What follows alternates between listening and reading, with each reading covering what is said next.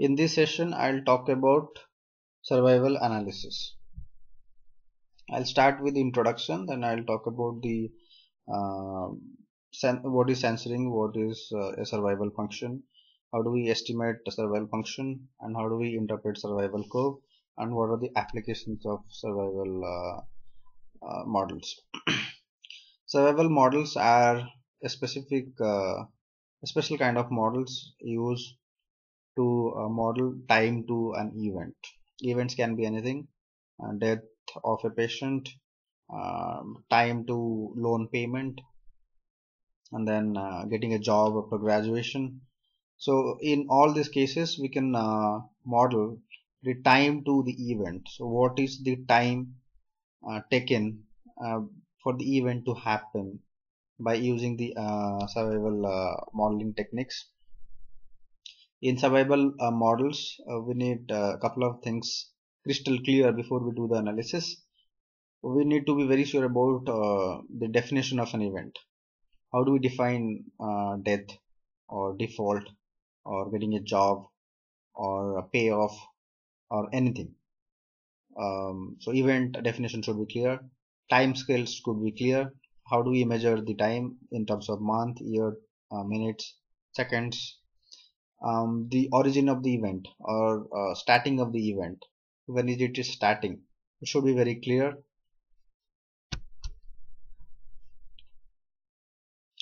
In survival analysis, we encounter with a special kind of data known as censored data. Censored data are basically the data about which we have partial information. If you're doing a study on a group of patients, some of the patient may enter into the study halfway, and some of them might drop out of the study halfway also. So you will get some observation which are censored. You can see on the screen there is a start period and then there is an end period for the study. Some start with the very beginning and then some start later point of time. Before this study ends, some observation drop out, and for some of the observations the event do not happen by the end of the study. In the case of patients, some of the patients might not die by the end of the study. Okay, we do not know what is going to happen with this patient later on, so these are censored cases. The beautiful thing about I'll go back to the last slide. The good thing about survival analysis is that it can handle censored cases, unlike regression models. Now, what is survival function? Survival function is defined like this, which is denoted as S of t, probability that an event will happen after time t. Time t could be, if it is in terms of year, it could be first year, second year, third year, fourth year, fifth year. Death of a patient happening after first year, after second year, after third year. That's the probability of that is nothing but the survival function. How do we estimate the survival function? We estimate using Kaplan Meier estimation method. You can see the formula on the screen. It's the product of your conditional probability of the event happening at each time. Ni is the number of observation entering in a particular time. Di is the number of events happening divided by the total number of observation entering. To give an example, let's say we are observing 50 patients in a study. One patient is dying in the time 1. So survival probability, conditional survival probability rather, is 49 by 50. In time 2, we have only 49 observation now. 2 out of them are dying. The conditional probability of surviving beyond time 2 is 47 by 49.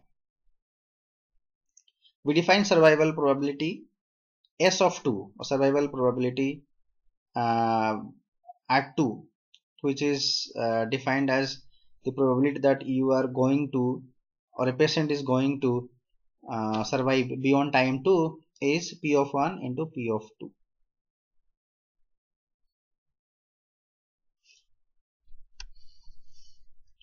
When we plot the survival probability at each point of time in the entire study period, we get survival curve.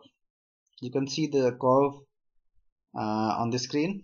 In the x-axis you have the time, and then in the y-axis you have the survival probability.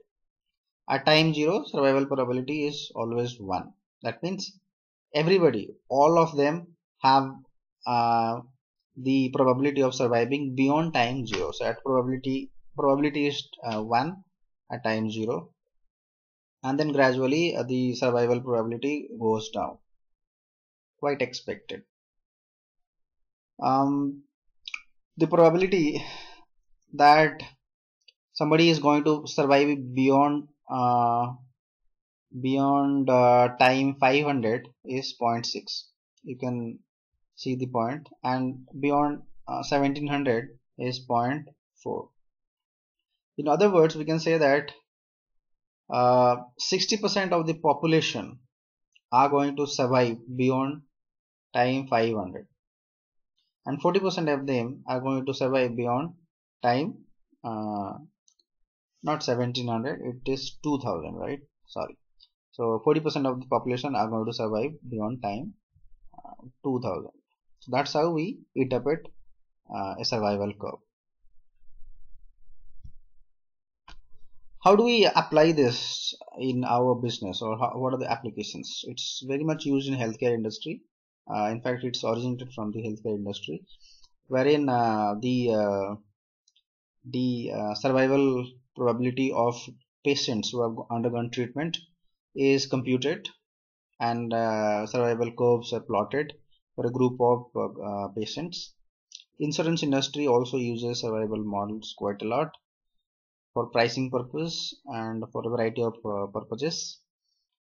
In credit risk industry also we encounter with a lot of events like default, delinquency, bankruptcy. For all these cases we can use survival models to model for the time to happening of these events.